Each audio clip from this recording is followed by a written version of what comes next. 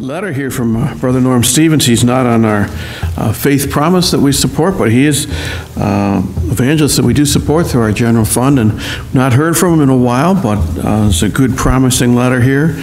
It says, Dear Christian friends, we sincerely thank all who pray for us and support us financially. We are incredibly grateful for your love, support, and kindness. I've been home helping Debbie get back on her feet for over 2 years. She continues to make some progress with her ongoing illness. Now, remember a while ago, Debbie had been real sick, nigh unto death, and had lots of blood clots in her body, and weren't sure she was going to make it. She'd been in the hospital for a while, wasn't doing good, but we'll find out more in the letter here. It says, June has been a busy month for us. Last week I met with my primary doctor who said, all is well with my blood work and kidneys. I do not need to come back for a year unless something changes between now and then. He says, yes. I talked to my cardiologist about the echocardiogram completed a week earlier. The echocardiogram shows a thoracic aortic aneurysm without rupture. It will be addressed later in life as is needed. He lowered my medication again and would like to see the results over the next few months before letting me go for a year or so. If need be, he will change the medication altogether to help me keep my blood pressure up in the hundreds instead of in the 80s or low 90s. Your prayers are still needed because I am still struggling with something else called cardiomyopathy, a heart muscle disease that makes it harder for the heart to pump and blood to the rest of my body. Praise the Lord, it is appointed unto men once to die. God's people should not fear death. Fear comes from uncertainty and the unknown. Why should God's people fear death when they know that what will happen after death? And death is a good thing for the believers in Jesus Christ. In 2 Corinthians 5:8, Paul says, we are confident, I say, and willing rather to be absent from the body as to be present with the Lord. But until then, I am confident that my life has a purpose given by God, and that death is not the end. That is why the Apostle Paul is so bold about dying. He knows what comes after death, but he knows he will be with the Lord Jesus Christ forever and ever. That's a very promising note there that we all should take note of. He says, Debbie has had good results with her testing too. The doctor said her blood clots were all gone, and the damage to her heart had fully recovered. The doctors were amazed. They told us that Debbie's heart and lung problems would always be there, and she'd be most likely be on blood thinners for the rest of her life. Debbie was even getting ready to sign up for a particular heart program the hospital offered her. God had other ideas. He healed her instead. God loved to surprise his children. We are thankful for every one of you for your prayers. Debbie still has some ongoing problems, including pain all over her body from head to toe that needs attending with doctors, but God is the ultimate healer. She continues to work on her diet with exercise, return to where she wants to be. We've been busy visiting others with health problems. We now know how to help by being there, by having been there ourselves. We have a time of prayer and talking with believers over the phone. Being on the road again, preaching God's word would be nice. However, it is still going to be some time in the future. Due to Debbie's long recovery from illness, she struggles with pain and the need for strength each day. He said a friend of ours, Richard Cross, died last month, and the funeral was on June 19th. He said, I had the privilege of preaching the gospel and as requested by Brother Richard before his death. While we were on the road with the funeral and out of the state of Florida, we hope to visit several people in North Carolina in the next few weeks. We hope this road trip will be the beginning of what will be getting us back on the road in the ministry of evangelism. Again, we sincerely thank all of you for your love and prayers and concern and financial support. It's from Norm Stevens there. I miss Norm. I miss having him here, at least once a year. He's kind of like our own personal evangelist. I think we really need to stir the coals of revival again. It would be good to have him here, but Lord is not ready to have him on the road yet, so we need to be patient. And the brother's been very patient as well, and his wife has been patient as well, but let's just remember them in prayer this morning.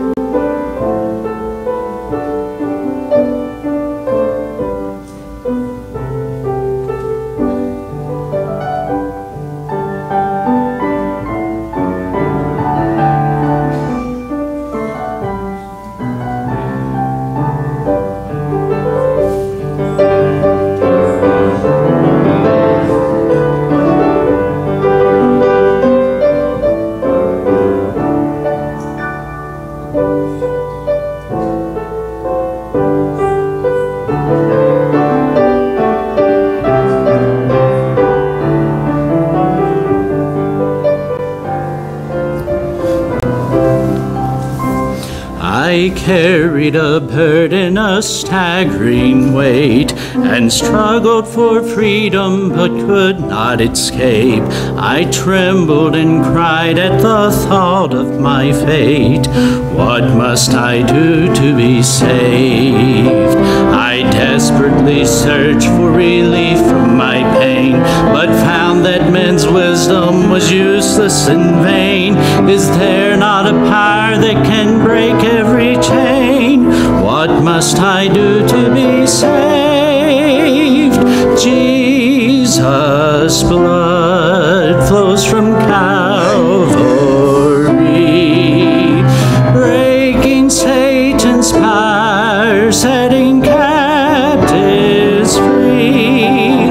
Greatest gift of the greatest love, heaven paid the price with Calvary's blood.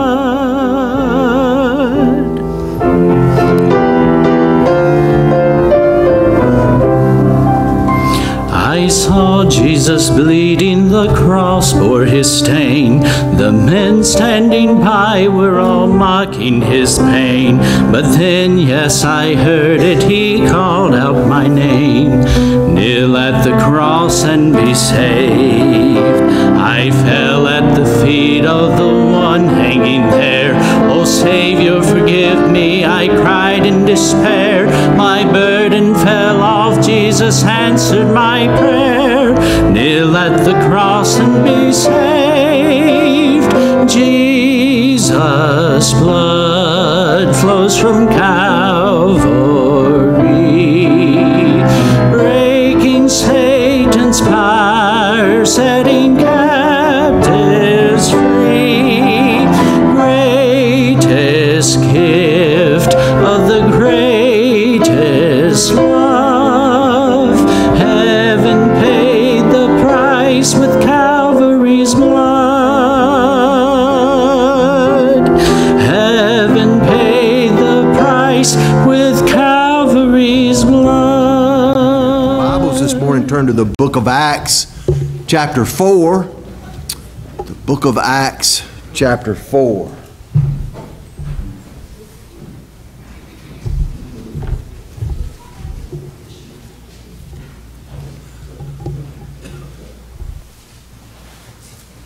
Appreciate so much the theme of the music this morning.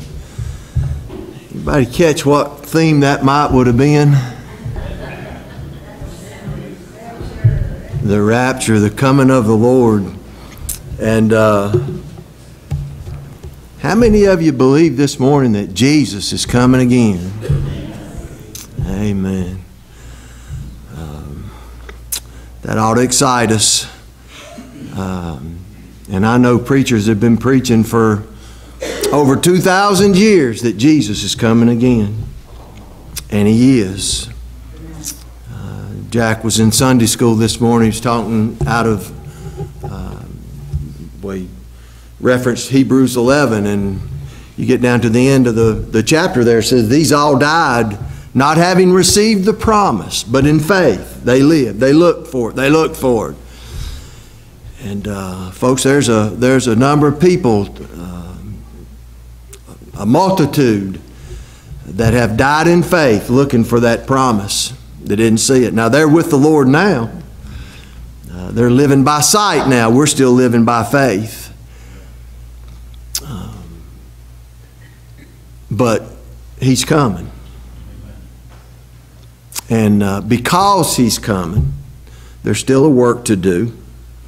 And you'll see where I'm going with this in just a minute.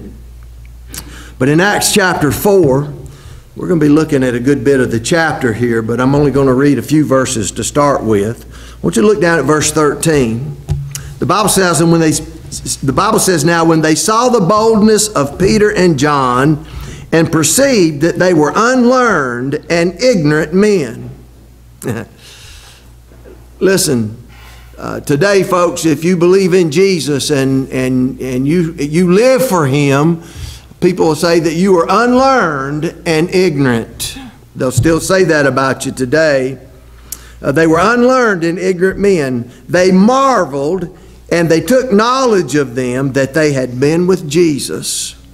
Now look down in verse 29, if you would. And the Bible says, "And now, Lord, behold their threatenings, and grant unto thy servants that with all boldness they may speak thy word." Now look down at verse 31. And the Bible says, "And when they had prayed, the place was shaken where they were assembled together. And they were all filled with the Holy Ghost, and they spake the word of God with," say it with me, "boldness." Folks, I'm well aware of the climate of today. To be a child of God and to sell out for Him and to live for Him is not a very popular thing today. Oh, but listen, God grant us the boldness in the day in which we live to just keep living for Jesus. So I'll speak to you on that subject today of boldness. Let's pray. Father, I pray that you would speak to us today, that you'd help us, Lord, in the time that you give us. Whether you take us out of here by the way of the grave or you come get us in the rapture, may we be bold for Jesus till that day. And we'll thank you, give you praise in His name. Amen. Are you a bold believer today? Are you bold for Jesus? Or are we sort of cowardly when it comes to our faith? You know, when you go off to work, or young people, when you if you go to a public place, a school, or wherever it is that you might go, are you ashamed to take your Bible with you? Take your Bible and put it on your desk if you're a school teacher, and we have several around here that's been school teachers. Listen, if you take a Bible and put it on your desk at school today, you might be criticized. You might be made fun of. I'm just wondering, what kind of Christian are we in our faith? Are we bold, or are we cowardly? When we go to restaurants, do you openly thank God for your food in the midst of, you know, I've been in restaurants and prayed and thanked the Lord for my food, and I've had people come up and say, "You must be a Christian." I said, "Well, yes, I am. Thank you." Heard the story one time where I think it was down in Texas, and this group went into to a restaurant and going to eat, and they asked this big man, and he had a big cowboy hat on, and they asked him to pray before they ate. He stood up, took his hat off, and just, "Well, Lord God, we thank you for the food we're about to eat." And I mean, everybody in the restaurant just shut up and listened. I mean, this.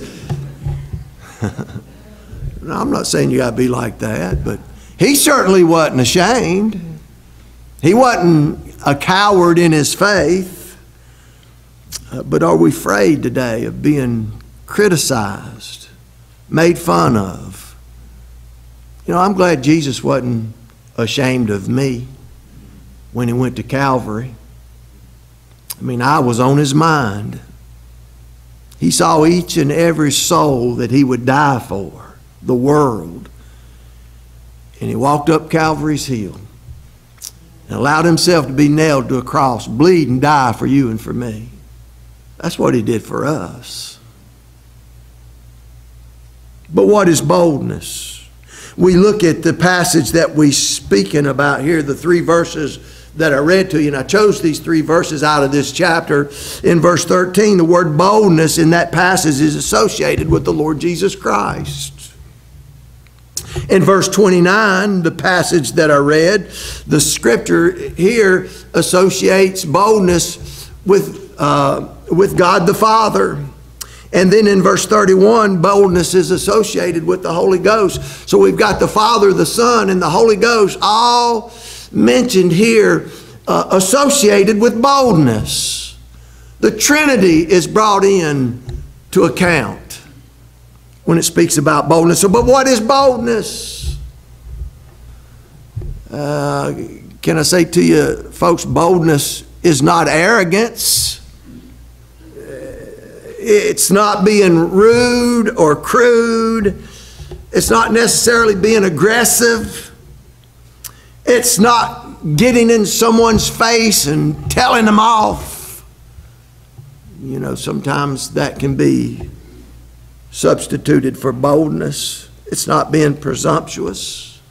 You know, the Bible tells us in the Scriptures in 1 Timothy 2 and verse 24 that the servant of the Lord must not strive, but be gentle unto all men, apt to teach and patient. But we're still to be bold. In 1 Corinthians chapter 10 and verse 32, the Bible says, give none offense, neither to the Jews, nor to the Gentiles, nor to the church of God. And so boldness, folks, it can be a very meek and humble thing. I read this, and I'm not sure who said it, but it said this about boldness. Boldness is having the courage to stand for Jesus in the face of opposition. Boldness is having the courage to stand for Jesus in the face of opposition. And listen, folks, if you stand for Jesus today, you will face opposition. You will. And so we'll either stand for Him or we'll cower down. You know, and I imagine in this room, all of us have stood for Jesus. And I imagine in this room, all of us at one time or another, we've probably cowered down a little bit for whatever reason. In this context, chapter 4 is the healing of the lame man at the gate called Beautiful in chapter 3. We read about it. The Pharisees and the Sadducees, they hated Jesus, but they couldn't deny the miracle that had taken place on that day. They were hoping to contain what was taking place in this context of what we read. They're going to command the disciples and demand that they not speak in that name anymore. But we look in chapter 4, look in verse 9, and then Peter said unto her, no, that's verse 5, back over in chapter 4, but if we this day be examined of the good deed done unto the impotent man, by what means he is made whole, be it known unto you all, and to all the people of Israel, that by the name of Jesus Christ of Nazareth, whom ye crucified, whom God raised from the dead, even by him doth this man stand here before you whole. You know, Peter didn't take the credit for what had taken place. He gave the glory to Jesus. This is the stone which is set at naught of you builders, which has become the head of the corner. Neither is there salvation in any other, for there's none other name under heaven given among men whereby we must be saved. Hold on just a second.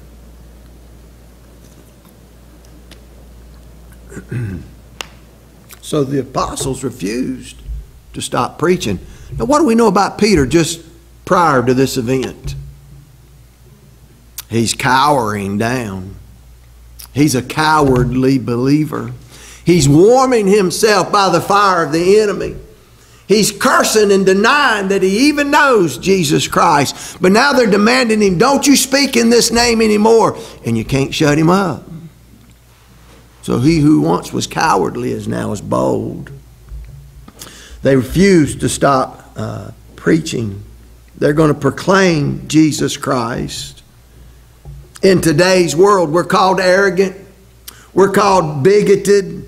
We're called narrow-minded. When I say that Jesus is the only way. Listen, I stood at a funeral yesterday, and I believe I preached to a good number of lost people. And I stood up in that room and I proclaimed, Jesus is the only way to be saved. And I make no apology for it. I stand on the authority of the Word of God. If I didn't have it to stand on, I wouldn't have said it. But that's where I stand. That's not bigoted. That's not arrogant. That's not narrow-minded. That's the Word of God. Neither is there salvation in any other, for there's none other name under heaven given among men whereby we must be saved. And so when Peter stood up and preached, he preached with the authority of the Word of God. But whatever they call us, folks, let's just be Bible-believing Christians today. Do we believe the Word of God today? Then let's just be Bible-believing Christians.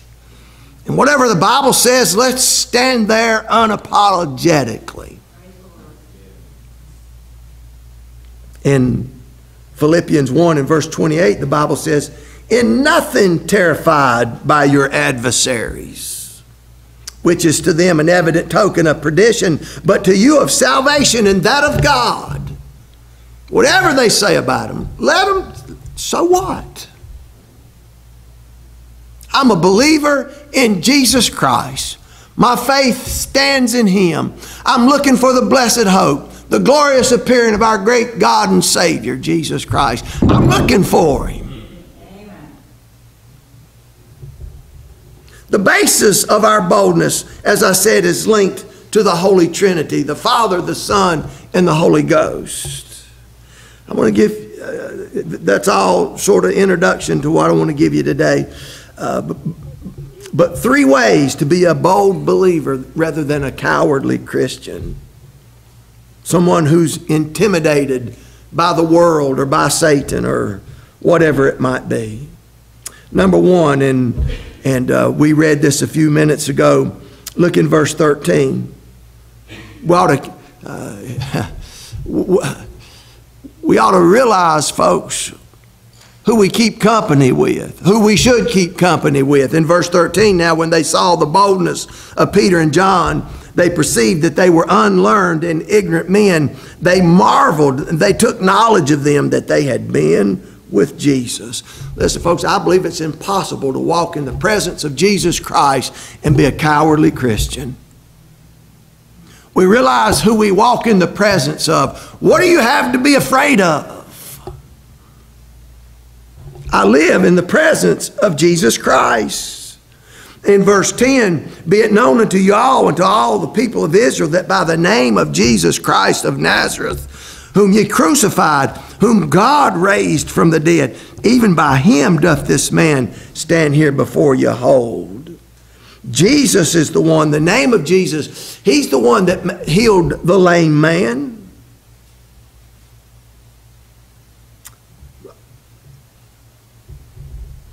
We need to make sure that Jesus is real to us. Jack mentioned in Sunday school, and most of you know the story of my health, and back in 2001, was it 2001, 2002, somewhere back in there, I was diagnosed with leukemia, and the doctors gave me 4 days to live. They said, you're very sick. I'm going to say to you folks, there's nothing nobody could have done. Listen, I stand here today because of Jesus Christ. And the prayers of God's people all over this world. Dr. Ron Comfort told me one time, and he's preached all over the world. He said, Brother Roland, he says, I don't know anybody that's ever been prayed for more than you have. And I stand to you here today, before you today, for no other reason than God.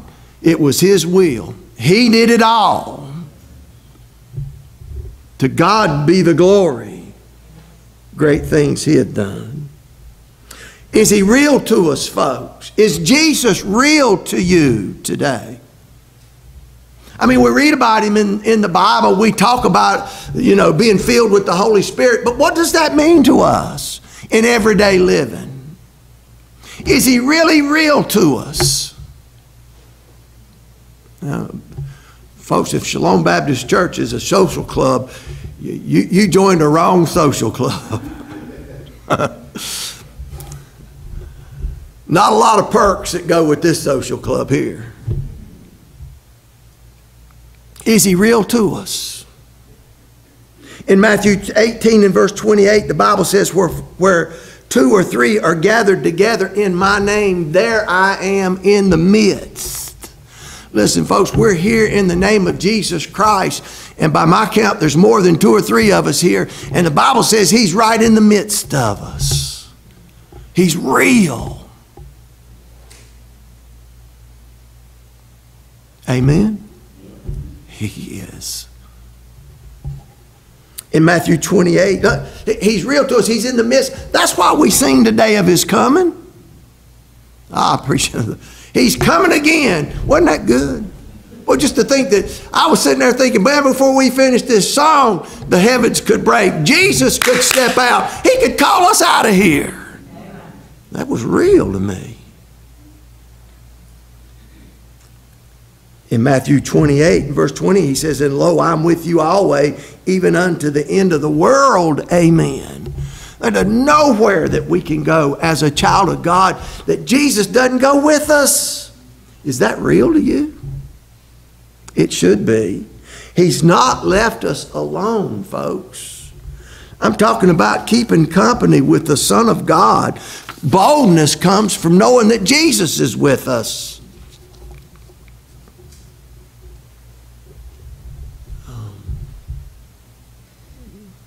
You know the story about the little boy that got bullied all the time. He'd always go down the street, the bully always beat him up. And one day, the little boy's brother said, I'm not going to have this no more. And he showed up. And he whooped the bully. Hey. I got somebody greater than a big brother that's with me. He's the Savior of the world. And He's always with us. The apostles were uneducated. They were unlearned. Oh, but people took note that they'd been with Jesus. Is He real to us, folks? Do we live like Jesus is real? We should, because He is. He's real. Do we have confidence? We should. Number 2, we should have confidence in God the Father. We're in chapter 4. Look down at verse 29, or verse 24. Chapter 4, verse 24.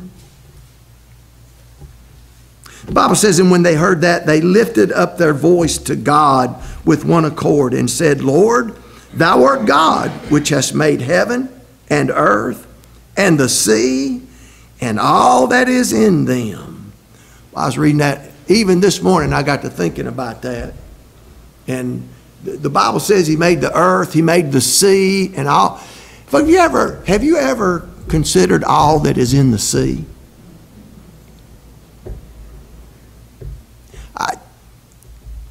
There's a lot in there. I get to thinking about all that's in the sea. We like to go down to the coast, and the heathen go to the beach. Christians go to the coast.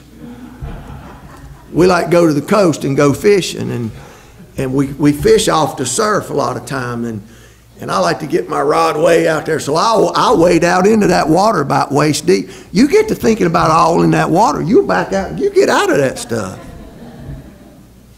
There's some nasty creatures in there, and all of them's got teeth.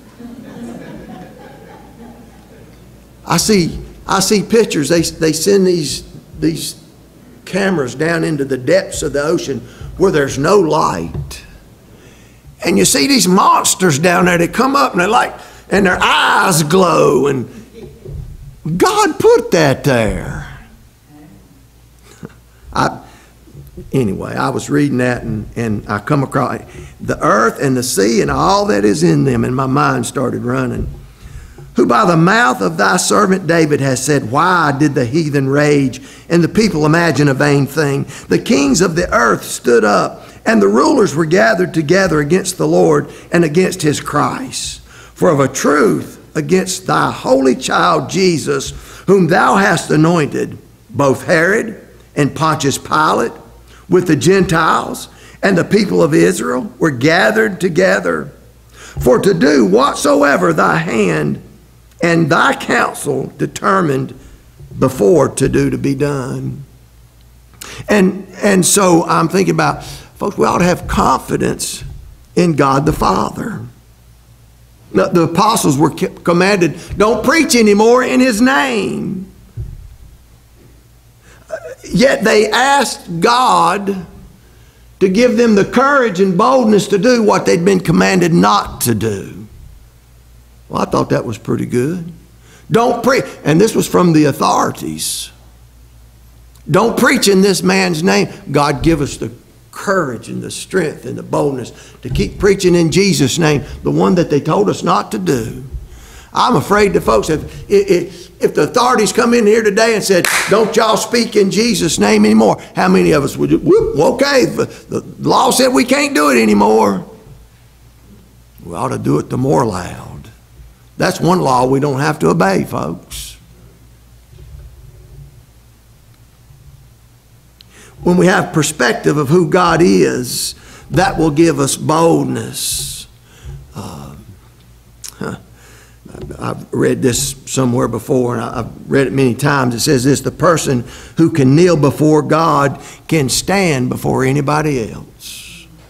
I think about Daniel in the book of Daniel. Before he stood before Nebuchadnezzar, he kneeled before God, and then Nebuchadnezzar was easy after that. Folks, that's who we stand before. The apostles had confidence in the one that created everything. Think about the wonders of this planet that we live on. God created it all. But not just this planet. We send spaceships out into the heavens with Hubble telescopes, and they look out into the universes and the galaxies, and God put it there.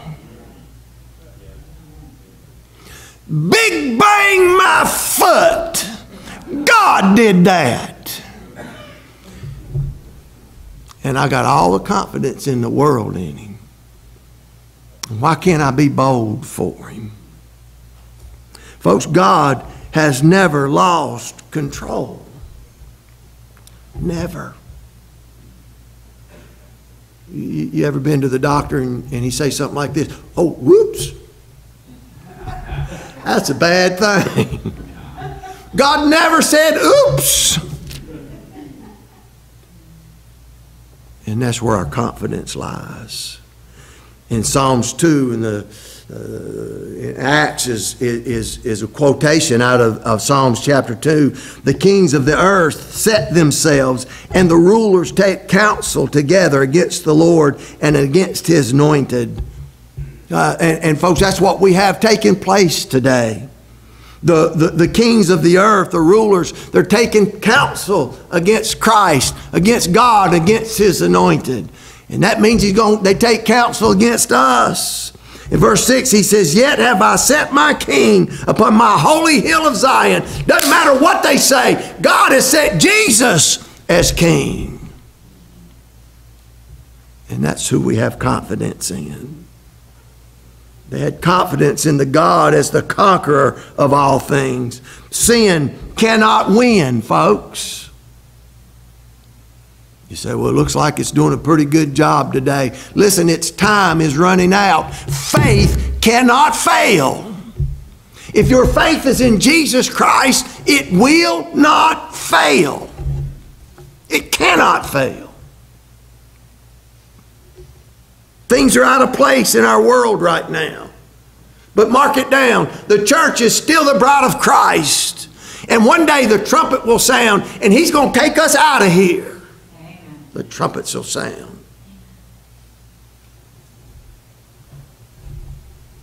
And the dead in Christ shall rise first. Then we which are alive and remain shall be caught up together to meet the Lord in the air. And so shall we ever be with the Lord. The King belongs on the throne. And He sits on the throne today. But one day He's coming back. He's going to sit on the throne of David in Jerusalem. And He's going to rule and reign with a rod of iron. Mark it down. How you know that, preacher? The Bible tells me so. Who's the real criminal here? Today they're throwing preachers in jail for preaching the Word of God. But I want to tell you folks, the devil's the real criminal. Hey, listen, there's a day coming. He's going to be chained and he's going to be cast into everlasting darkness forever and ever and ever and ever and ever. The Bible proclaims it to be true, so it's true. I got confidence in God in that. So why not be bold? There's not a problem that's too big for our God. He can handle it all. Proverbs 29, the Bible says, the fear of man bringeth a snare, but whoso putteth his trust in the Lord shall be saved.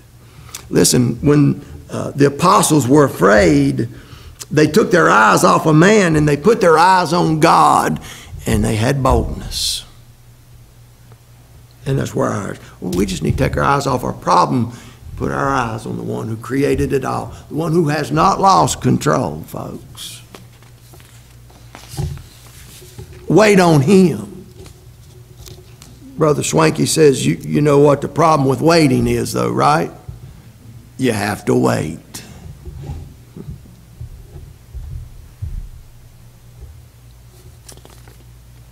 So, they kept company with the Son. They had confidence in God the Father.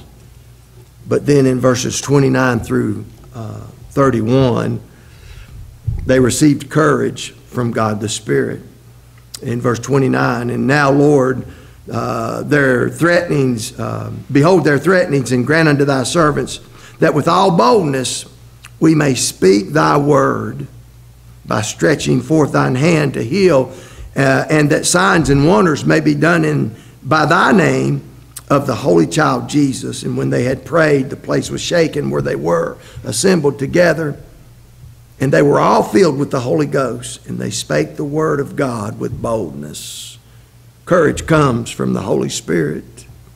Lord, give us courage, give us boldness to live for you. The word servant in verse 29 just means that he's a bond slave. I'm just a bond slave of the Lord Jesus Christ.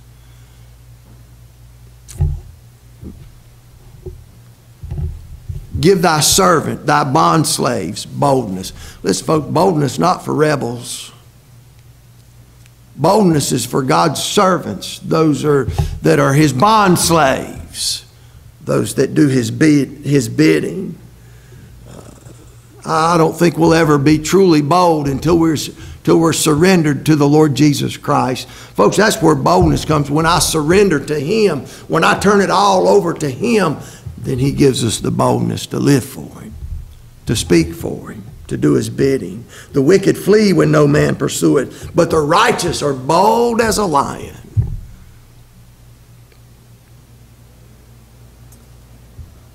Is there unconfessed sin in our life? If it is, we're probably going to lack boldness. Is there any area in our life that's not surrendered to God? Is the Holy Spirit of God speaking to your heart right now about some area in your life that you've not surrendered to him? If it is, you're probably not going to have the boldness that we're speaking about in this passage here. The apostles wanted courage. And folks, you and I need courage today too. We need courage to live for Jesus Christ. It's easy to just go along with It's easy to go along with the world. It doesn't take any effort to swim downstream. Years ago, down on the Yadkin River, there used to be a textile plant there.